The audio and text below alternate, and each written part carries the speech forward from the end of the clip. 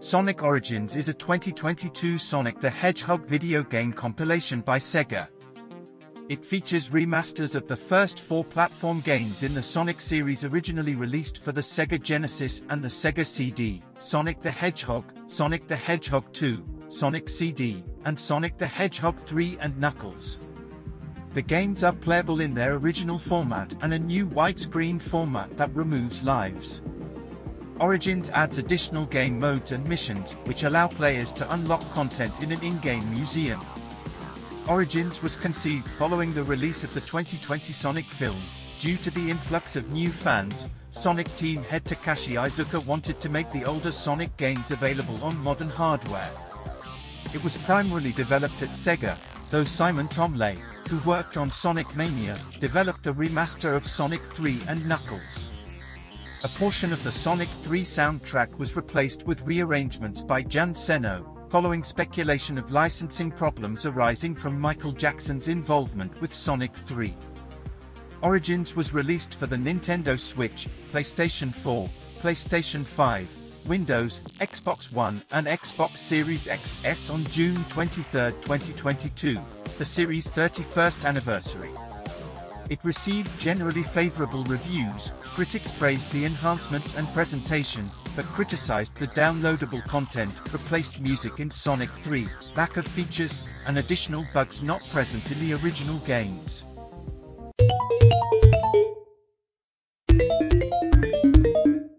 Sonic Origins compiles and remasters the first 4 platform games in Sega's Sonic the Hedgehog series, Sonic the Hedgehog, Sonic the Hedgehog 2, Sonic CD, and Sonic the Hedgehog 3 and Knuckles.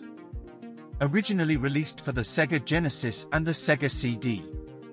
The player controls Sonic the Hedgehog, Miles, Tails, Prower, and Knuckles the Echidna as they attempt to stop Dr. Robotnik from stealing the Chaos Emeralds.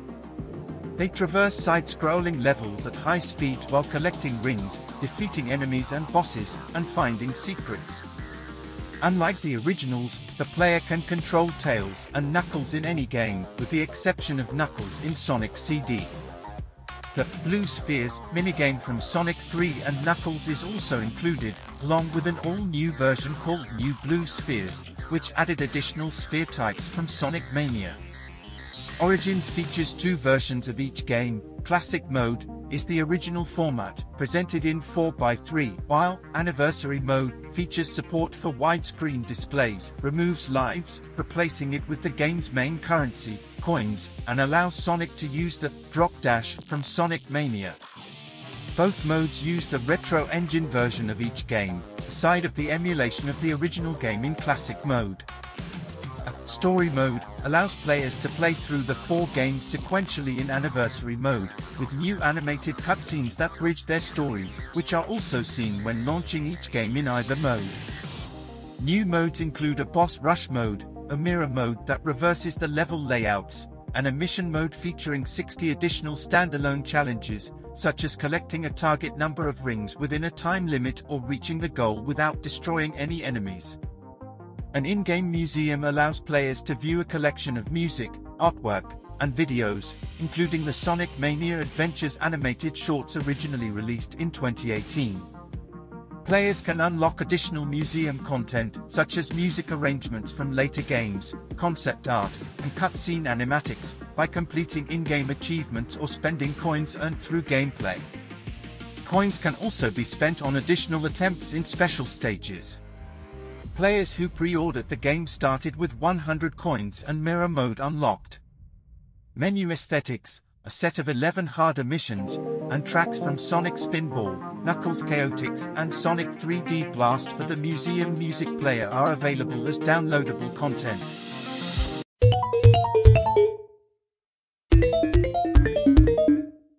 Sonic Origins was conceived alongside Sonic Colors Ultimate following the release of the 2020 Sonic film. Because the film brought many new fans, Sonic team head Takashi Iizuka wanted to make older Sonic games available on modern formats.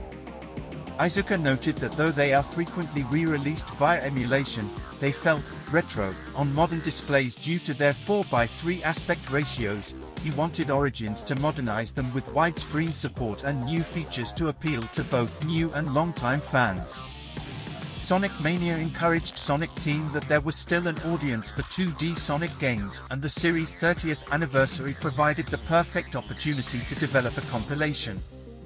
The compilation was developed internally at Sega, which handled the presentation and consolidation of the included games. The remasters of Sonic the Hedgehog, Sonic 2, and Sonic CD are based on the remakes made in the Retro engine released between 2011 and 2013. Christian Whitehead, creator of the Retro engine, updated it to allow the remakes to run in a compilation. The Origins team prioritized the main Sonic series, so they did not consider including other 2D Sonic games, such as those released for the Game Gear, Knuckles Chaotix, and the Sonic Advance series. Powerhouse Animation Studios produced the new cutscenes with longtime Sonic artist Tyson Hesse, with a script written by Sonic comic book writer Ian Flynn and featuring arranged music by Sonic Mania composer T. Lopez. Simon Tomley and his studio Headcanon, who worked on the Retro engine remakes and Sonic Mania, developed the Origins remaster of Sonic 3 and Knuckles. Tomley said he was contracted to develop the remaster separately from Origins. The compilation marks Sonic 3 and Knuckles' first re-release since 2011, following speculation that soundtrack licensing problems arising from Michael Jackson's involvement with Sonic 3 were preventing new releases. As Sega was unable to use the soundtrack for Origins, Sonic Team composer Jun Seno rearranged several tracks originally written for Sonic 3 prior to Jackson's involvement. They were previously featured in the 1997 Sonic and Knuckles collection for Windows. Tomley said he and the Headcanon team were unhappy with the version of Origins that Sega released, and that it did not represent Headcanon's work. He said they developed the Sonic 3 and Knuckles remaster under crunch conditions for a strict deadline, that Sega would not delay it, and that Sega had introduced bugs when integrating it in Origins. According to Tomley, the Headcanon team were outsiders creating a separate project that was then wrangled into something entirely different.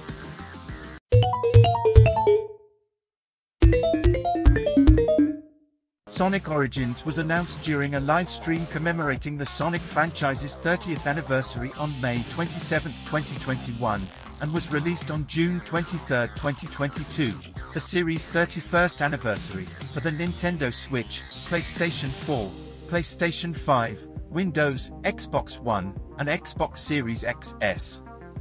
Prior to release, Sega delisted the existing versions of the games from most digital stores.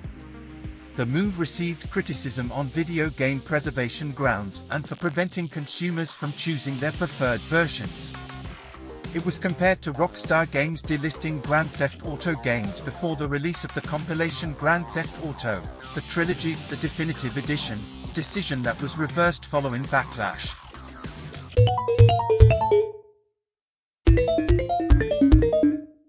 According to review aggregator Metacritic, Sonic Origins received mixed or average reviews for Microsoft Windows, Nintendo Switch and PlayStation 4. It received generally favorable reviews for the PlayStation 5 and Xbox Series XS. Zoe Handley of Destructoid felt that the compilation was lacking and lamented the lack of more substantial additions, writing, "The whole idea behind the new collection was apparently to modernize the games, moving them into a new engine rather than simply emulating them. If that's the case, why stop with widescreen?" Brian Shea of Game Informer, by contrast, praised the enhancements made to the anniversary mode, writing, "The Sonic Origins package is terrific overall. Having the best versions of the classic Sonic saga in one bundle is supremely satisfying." Heidi Kemps, GameSpot, and Stephen Tailby, Push Square, felt that while the additions made to the compilation justified the purchase for fans, its lackluster presentation and unnecessary downloadable content hindered Origins' overall quality.